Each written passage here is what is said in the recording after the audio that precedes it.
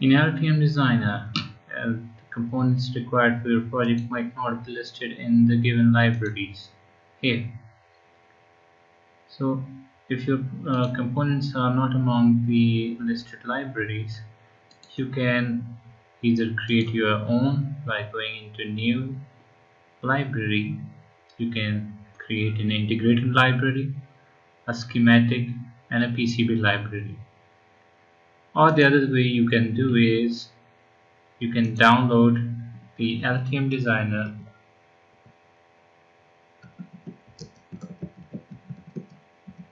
free library loader. It makes your job rather easy.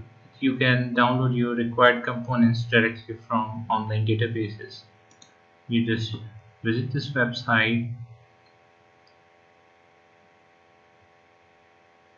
and you can download from here. Download and install. Just click this and save it.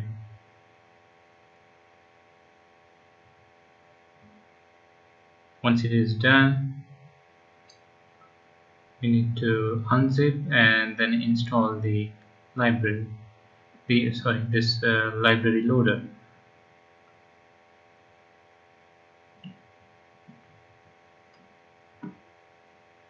So okay, that's done. Open the folder. I'm going to zip it, unzip somewhere. Okay, here I'll visit this Altium library loader, and here you can just, here the extension is .ex underscore. I'll just change it to exe.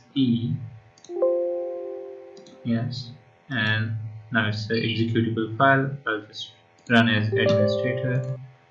Press yes. Next. It says that on relaunching Altium Designer, you'll be able to run the library loader. Okay, and it says that please close the Altium Designer. I have opened Altium Designer. I'll just close it so that the setup completes its operation. Okay, now I'll press next again. Okay, and now it's been installed. Alright, so now let me try again. Now I'll open Altium Designer one more time. Just right click, run as administrator. Yes.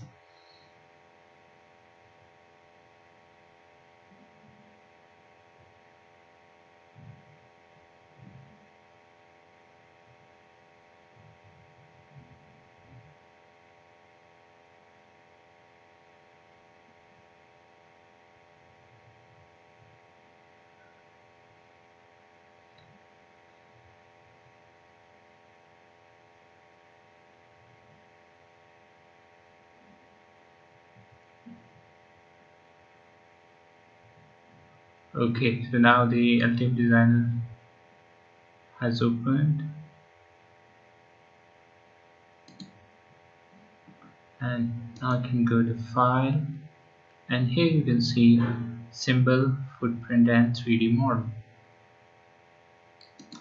So from here we can load a new symbol, but before going there, here you can see the we need to make a few settings here. If we are not registered at this website, we first need to go to that website and make a username and password. Let me try one.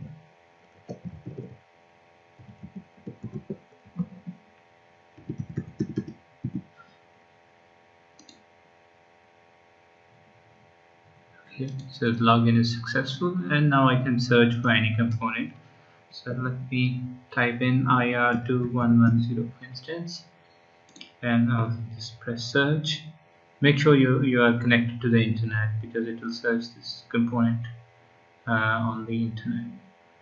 Okay, so now you can see there are number of components um, paired to 110S to 110BF. Okay, they change. There's a little change in their specification.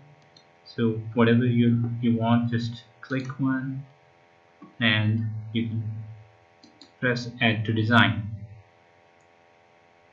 It will take a while.